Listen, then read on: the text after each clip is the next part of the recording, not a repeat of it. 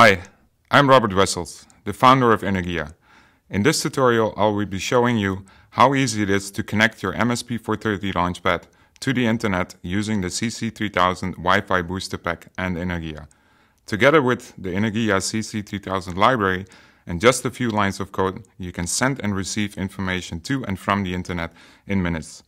In this tutorial, we will be requesting a text file from a web server and display the contents of that text file in the serial monitor. Let's get started. First, connect the CC3000 BoosterPack to the MSP430 launchpad. Now that we have the CC3000 connected, let's power it up, the launchpad, by connecting the USB cable to the PC. For this tutorial, we will use the simple web client example that is included in the Energia CC3000 Simple Link Wi-Fi library. Let's open the example by choosing File, Simple Link Wi-Fi, Simple Web Client. Let's have a closer look at the sketch. All Energia sketches have a setup and a loop. Setup is where we initialize libraries and configure pins and do other things that only need to happen once. Loop is where we will spend most of our time, and this is where we will communicate with the web server. Before we take a closer look at the setup and loop, let's look at the code at the beginning of the sketch. The CC3000 BoosterPack communicates with the launchpad over SPI, so we include the SPI library. Then we include the CC3000 library itself. In the setup code, we need to tell the CC3000 which Wi-Fi network to connect to and what the password for that network is.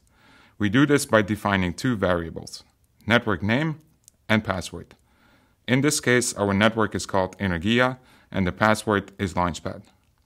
The web server variable is the name of the web server we want to connect to and request the file from. In this case, energia.nu. Since we are a client connecting to a server, we also need a client object that we will use later to send requests to the web server and receive replies to our request. Think of the client object as a mini web browser. Recreate the client using the type Wi-Fi client that is part of the CC3000 library and name it client. Now that we have defined our variables and object, let's have a closer look at the setup portion of our sketch. We will be using the serial monitor to print the content of the text file that we will request from the web server and print diagnostic information to help us determine what is happening while we run the sketch. We initialize the serial library with serial begin. The number between the brackets is the speed at which we send and receive bytes called baud rate. In this case, we set it to 115,200. Next, we print diagnostic information to let us know that we are about to connect to the Wi-Fi network. Then we start the connection with Wi-Fi.begin and give it the network name and password that we defined at the top of the sketch. Once the CC3000 has connected, we print that the connection was successful and wait 5 seconds for an IP address to be assigned.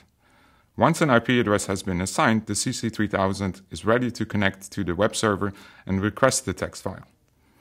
That is all for the setup part of the sketch. Now let's work on requesting the file from the web server and reading the response in the loop portion of the sketch. To connect to the energia.nu web server, we say client.connect and give it the server name and the port number to connect to.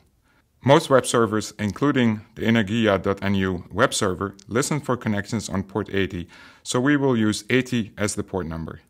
If the connection was successful, we are ready to request the text file from the web server. Requests are sent to the web server using the client's print and print line functions. The first print line tells the web server which file we want to get and what protocol to use. Web servers handle requests using a language called Hypertext Transfer Protocol, or HTTP. We specify this in the request line so that the web server knows what language our request is in.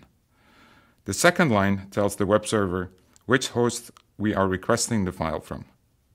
In this case, we are requesting the file from energia.nu. The third and final line of our request tells the web server to close the connection after the request has been completed. That is all we need to send a request for a text file to a web server. Now all we need is a few lines of code to read the response from the web server. First, we need to find out if the web server responded to our request, so we ask if there is data available using client.available. If there was a response, and as long as there is data available, we read the available data character by character using client.read, and print the characters to the serial monitor using serial.write. If everything goes well, then we should see the content of the text file that we requested from the energia.nu web server printed in the serial monitor. Let's run the sketch and see what the web server has to tell us. The sketch has already been loaded into the Launchpad. To start the program, we need to press the reset button. The Launchpad attempts to connect to the wireless network. And we are connected to the Wi-Fi network and are waiting for an IP address from the network. The connection to the web server is started, we are connected, and there we go. The web server tells us that our Wi-Fi rocks. Thank you for watching, and I hope you enjoyed this brief tutorial.